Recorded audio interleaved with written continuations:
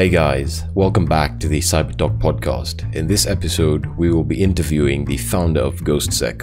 GhostSec is a vigilante hacking group that has been active for a while and gained mainstream notoriety in 2015 when they shut down and defaced hundreds of ISIS websites and social media accounts in the wake of the Charlie Hebdo attacks that took place in Paris in 2015.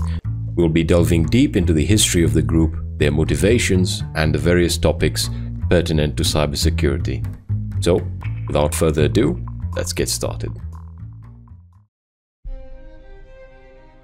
Resistance is not terrorism.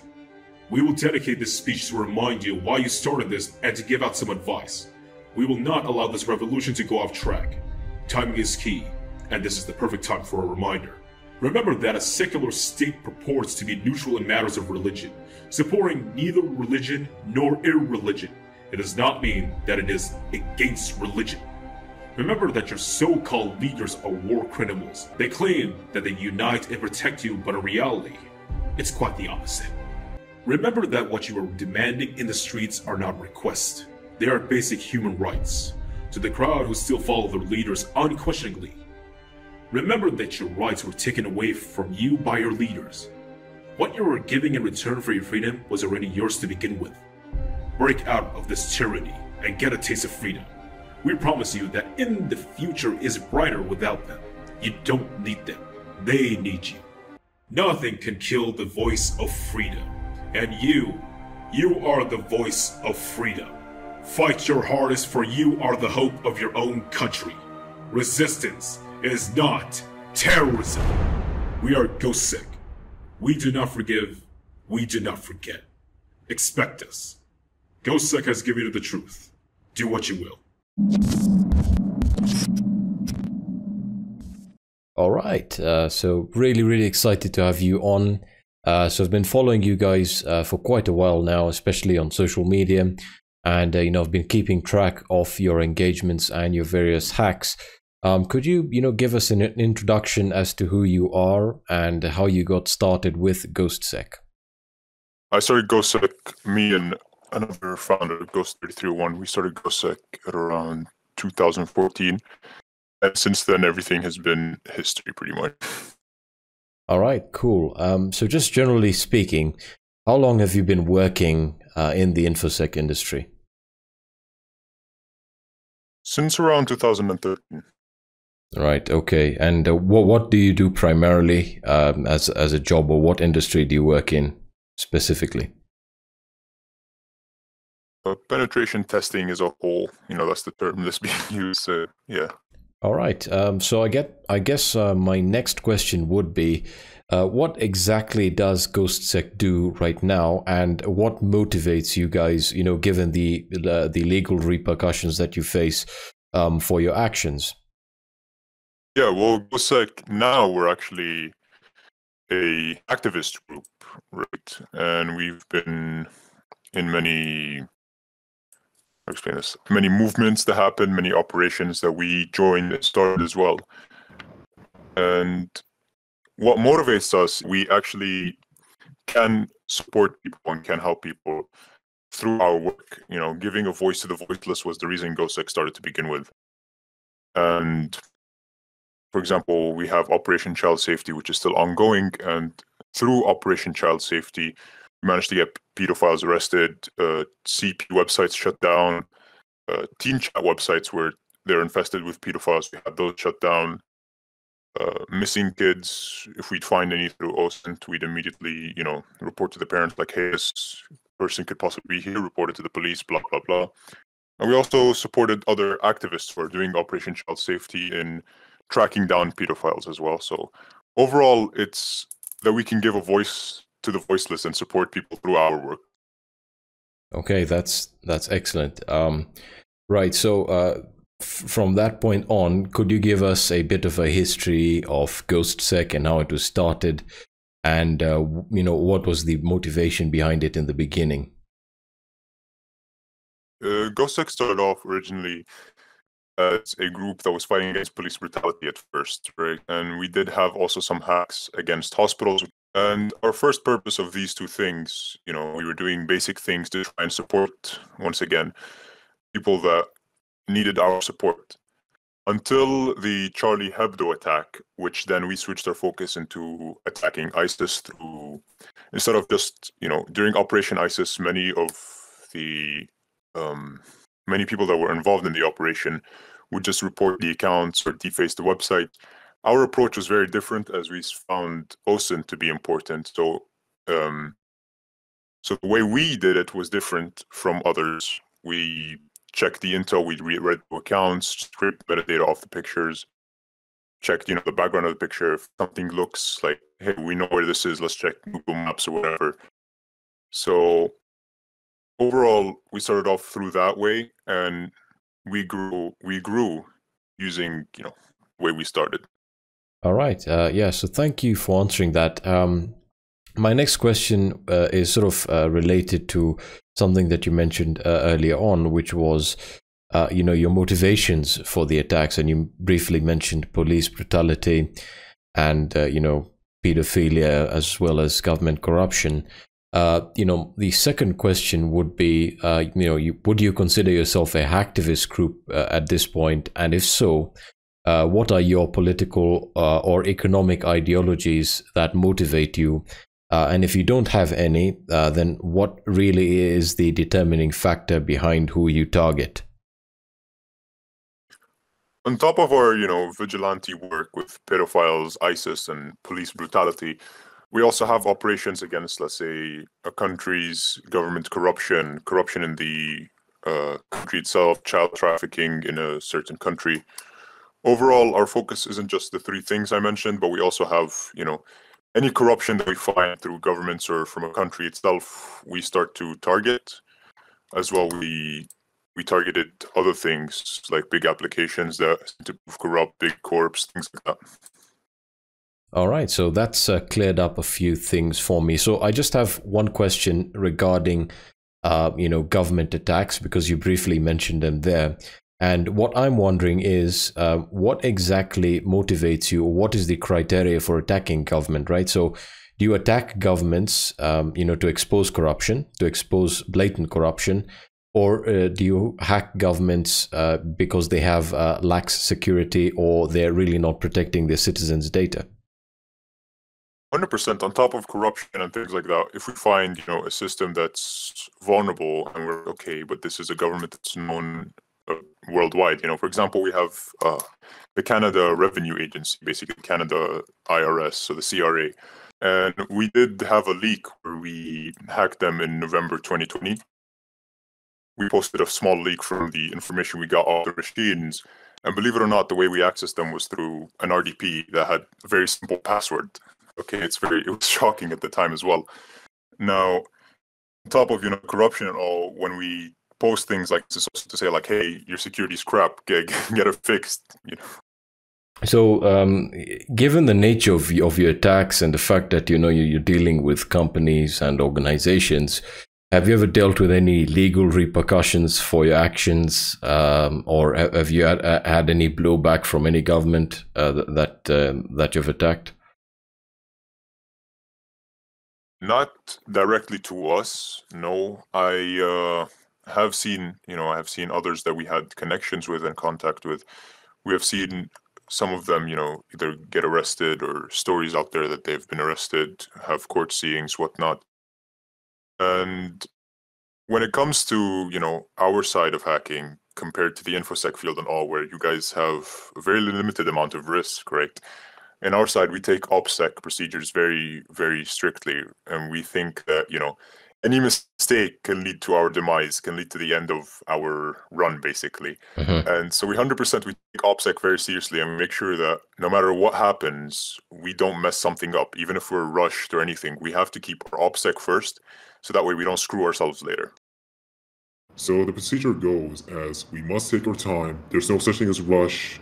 Even though we may have a few minutes, like if that few minutes is enough for you, take the time to take your OPSEC right, clear the metadata, use proxy chains or VPN to make sure no slightest mistakes is going to come back to haunt us. So that's how it goes.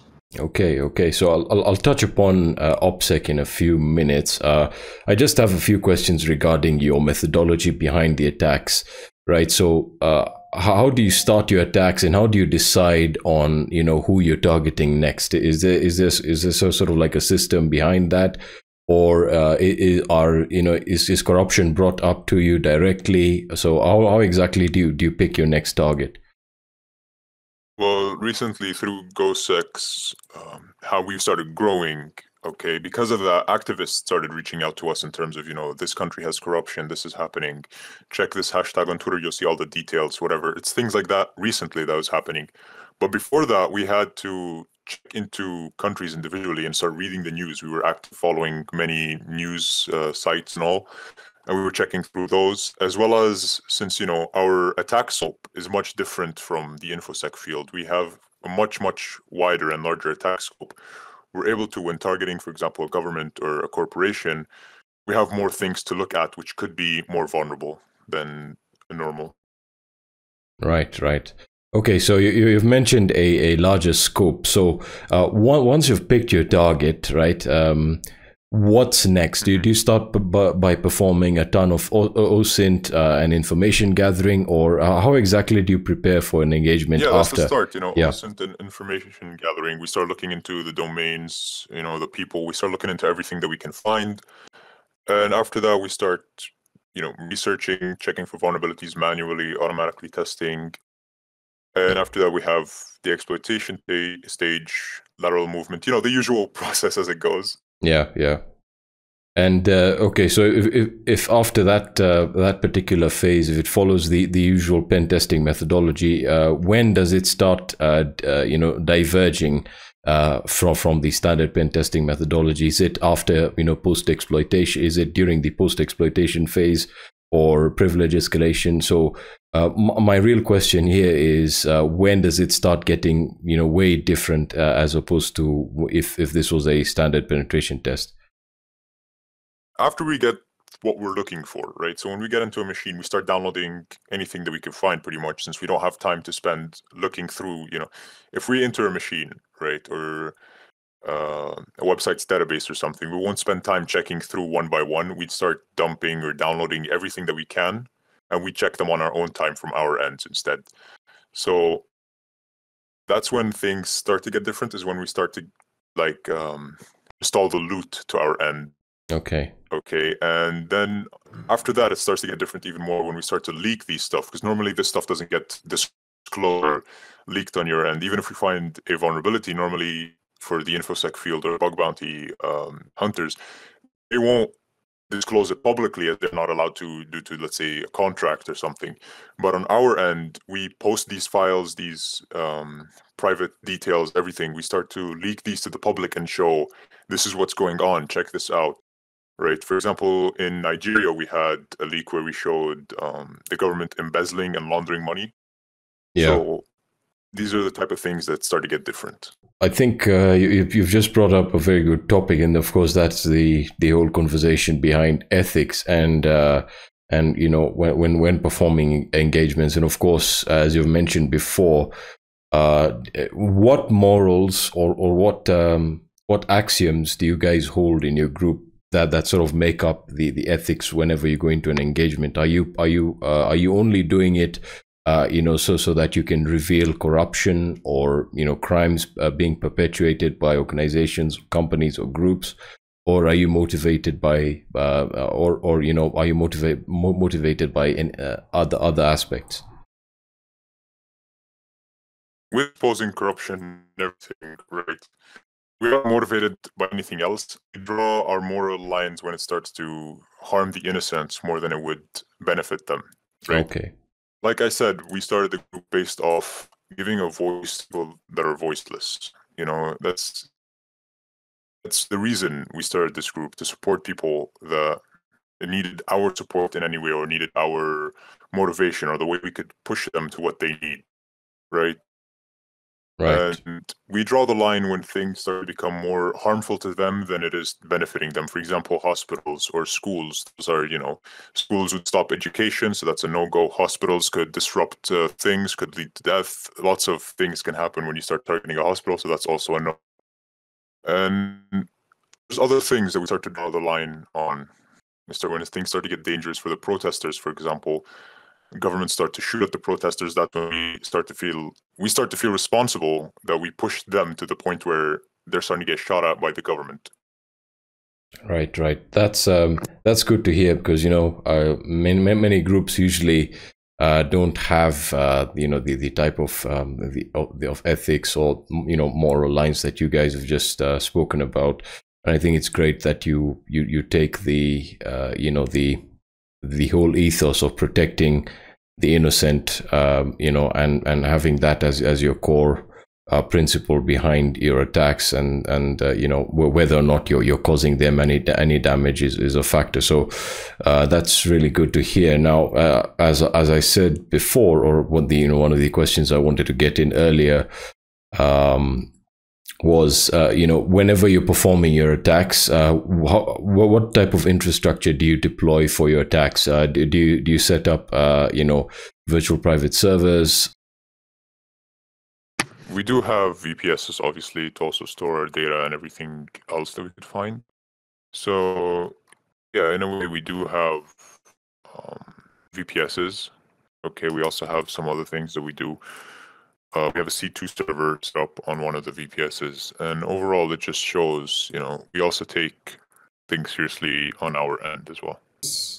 As the procedure goes, like OPSEC must always come into place, and when coming up with strategies like setting up VPS and C2 servers and storing the loot for data exfiltration, I must first I have to talk to Seb about this before we do something about it.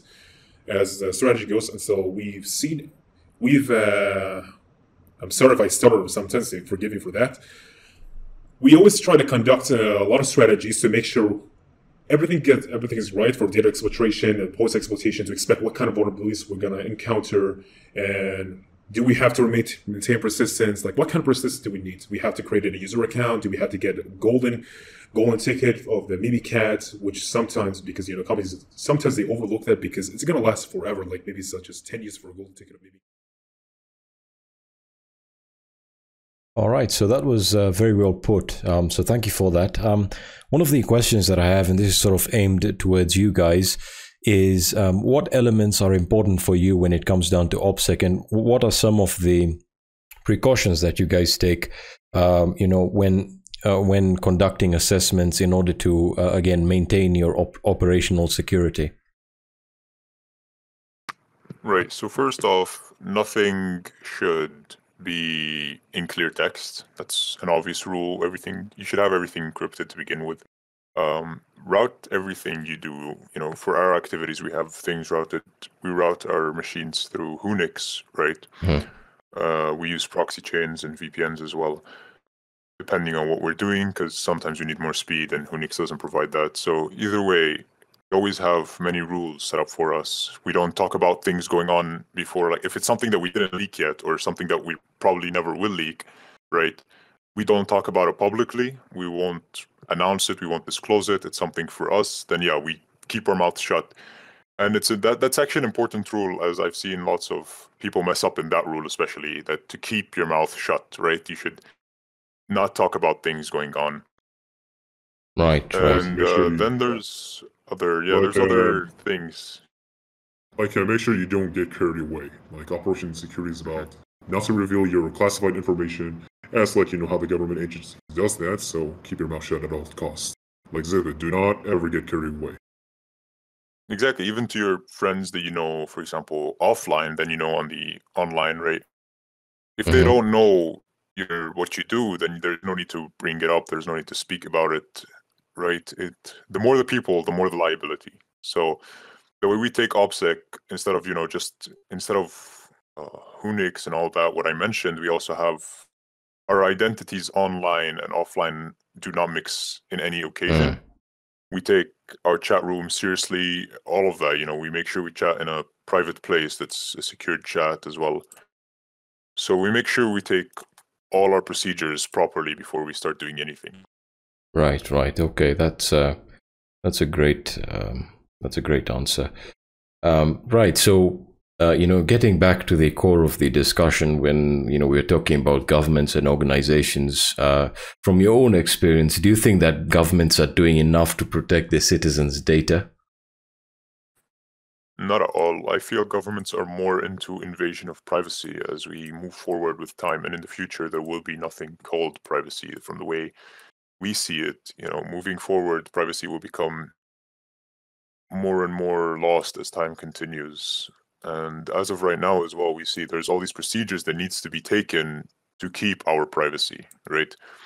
Even advertisers, not just governments, but even advertisers now have access to our privacy. They start having access to our data to use it for data science and data analytics to start recommending things to us, to start finding out when we're probably going to order our next orders. The only thing that's missing by now is that to guess whether our girlfriend's going to cheat on us or something, Yeah. So consider this world has become a video game as Watch Dogs 2, or even better, Cyberpunk 2077. You'll be found in an instance in the surveillance state. So I will not be surprised if social medias like Twitter, Facebook, Snapchat, Instagram, or any centralized social media, I say your data is already collected from the very beginning before you even realize, including Windows 10 computers.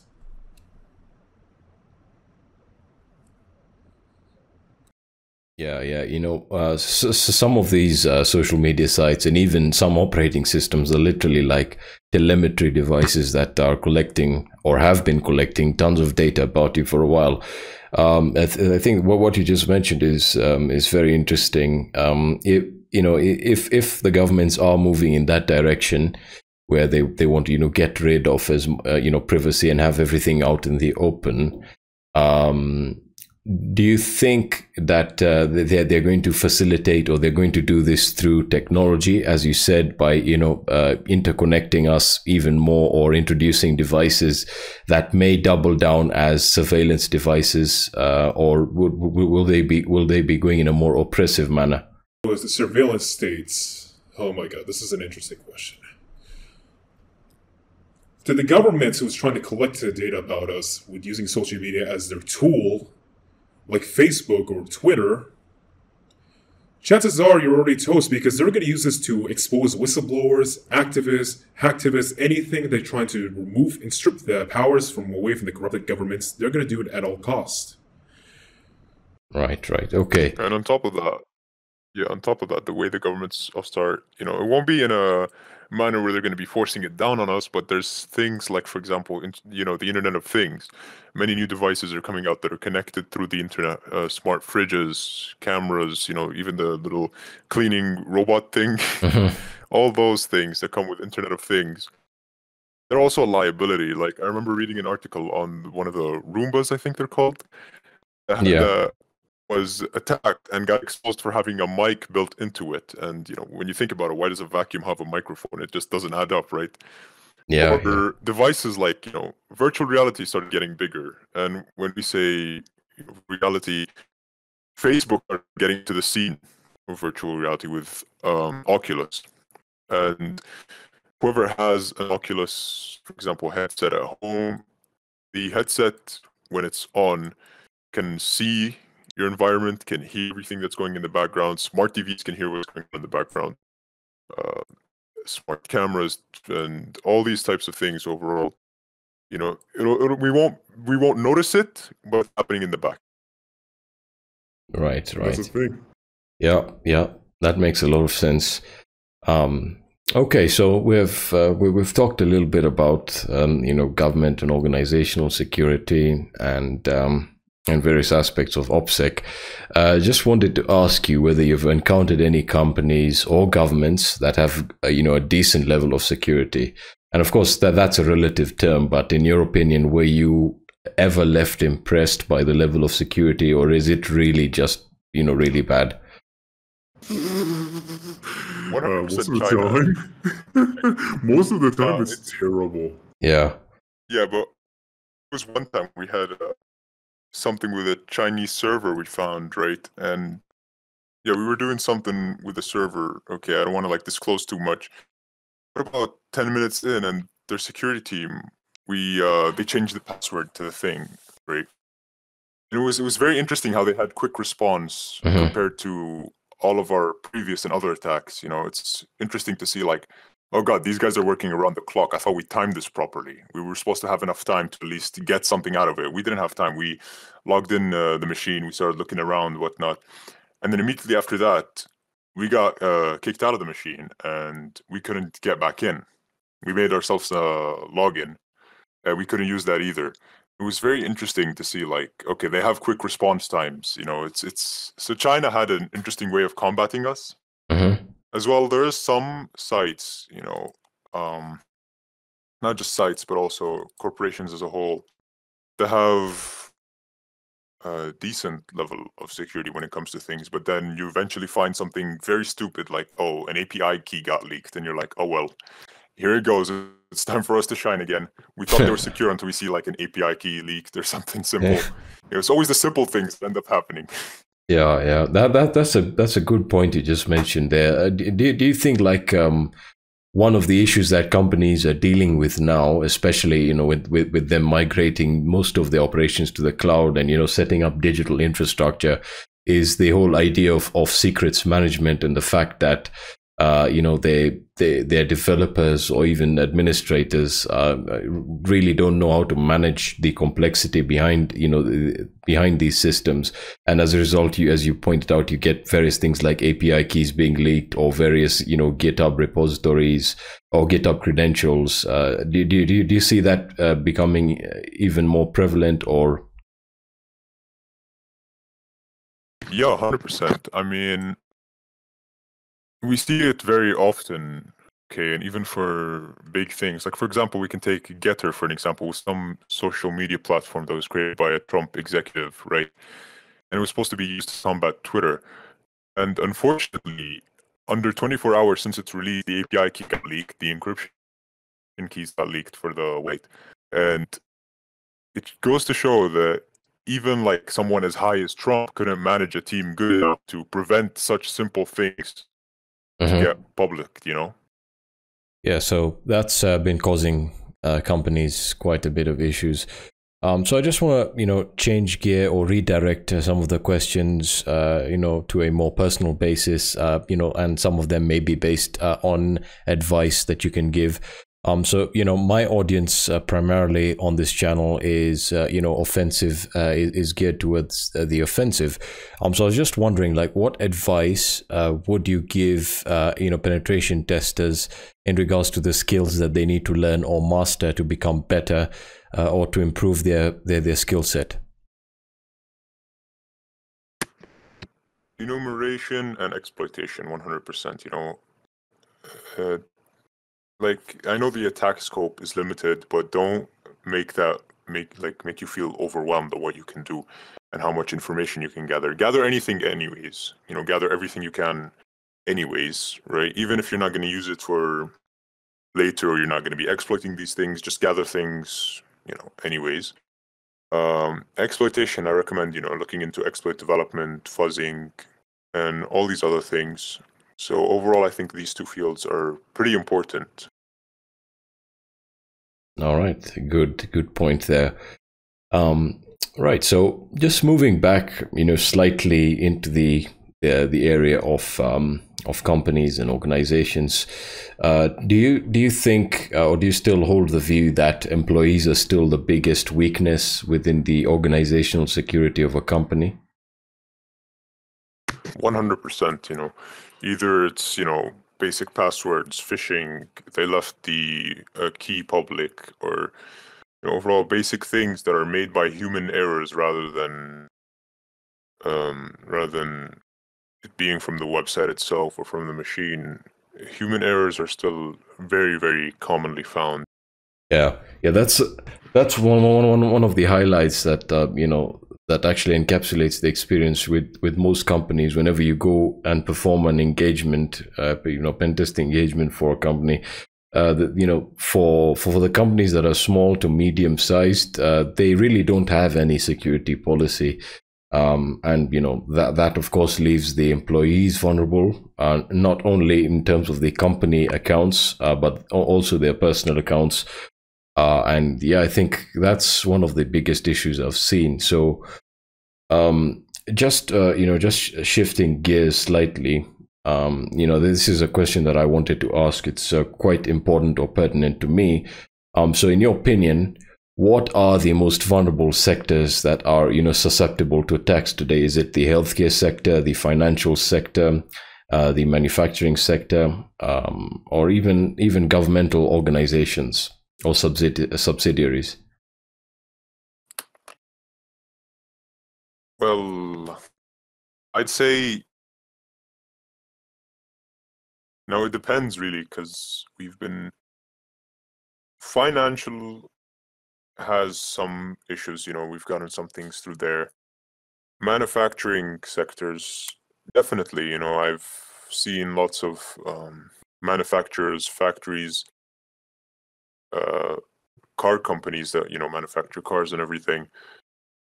Those also get targeted a lot, and they don't take security very seriously since they are too busy on manufacturing or their factory running and all that. But government sectors as well, 100% have an issue through their websites rather than their machines, Each has their own issue. We don't look at medical sectors, so I can't give my opinion on that. But each sector definitely has its own issues, right, in a different way.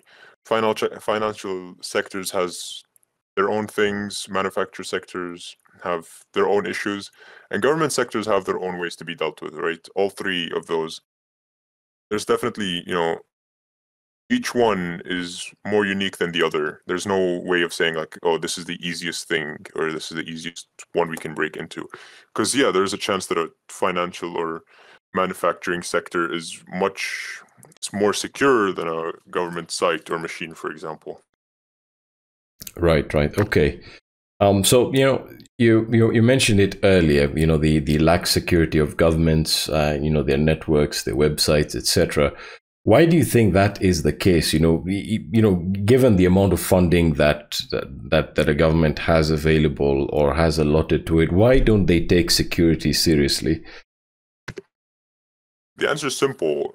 Until DarkSide started hitting USA really, really hard, right?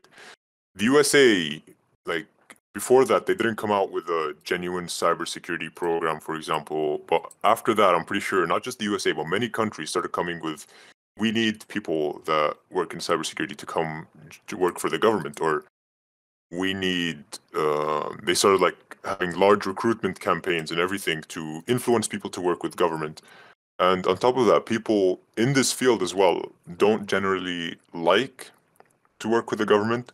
So the government ends up having to get people that aren't motivated to do their jobs or aren't experienced enough or interested enough to work with the government in that case. Right. Okay. Yeah, that makes a lot of sense. I think it's been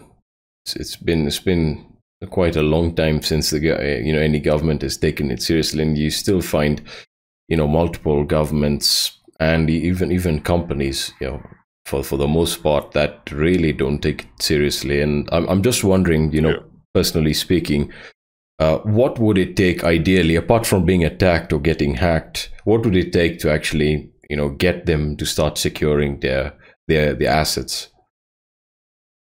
Awareness, 100%. It has to be awareness. When a company goes and sees things like governments being hacked, or the pipelines getting hacked by DarkSide, or the Kessia ransomware, or things like that, okay, they should start looking at these articles and these things that are coming and see them as awareness, like, okay, we might be in danger as well. It's definitely an issue with awareness as well. It's 100% that. And also, there's a better approach for this. The only way to step up your defenses is to hire a security consultant to perform red teaming operations, to check any kind of vulnerability, even the slightest. It doesn't matter if it's a human error or a security vulnerability. If that's the thing that you need to fix it, you'll have to exploit it and understand the process. How can you mitigate this? Right. Okay. Yeah, that's a good point. So again, this is a question directed at you, and of course you can answer it based on your own personal opinion. But what advice would you give to, to companies in regards to how they should set up their security policy and how they should deal with security in general?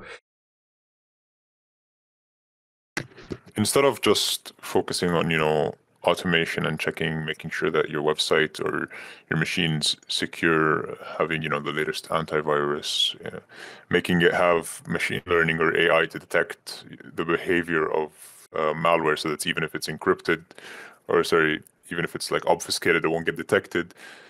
Instead of just having all these things, you should also focus on testing your employees, right? Making sure that they also secure themselves instead of just your machines and your websites. You should also have your employees to make sure they're secured. Check, for example, if you have open source codes, make sure there's no API keys there, or check your website. Everything in general, they should be double checking. Check the humans, obviously check your employees, all that. And once again, manually check everything yourself. Don't get the order like, yeah, it's good, don't worry. And then there's no double check, no nothing, and later on they get bit in the ass, you know what I'm saying? So yeah, that's definitely the message I would give to them. Okay. All right, so that concludes our interview with GhostSec. So thank you very, very much for joining me and answering all these questions. And I'll be looking forward to talking to you guys again. Thank you very much for watching or listening to this episode of the Cybertalk podcast. You can subscribe to this podcast through the Apple Podcasts store or page. Additionally, we also have the RSS feed to this podcast added in the description section of this particular video episode. So you can subscribe using any podcast application that you use. Our podcast is also available on Spotify if you prefer streaming it there. And I'll be seeing you in the next episode.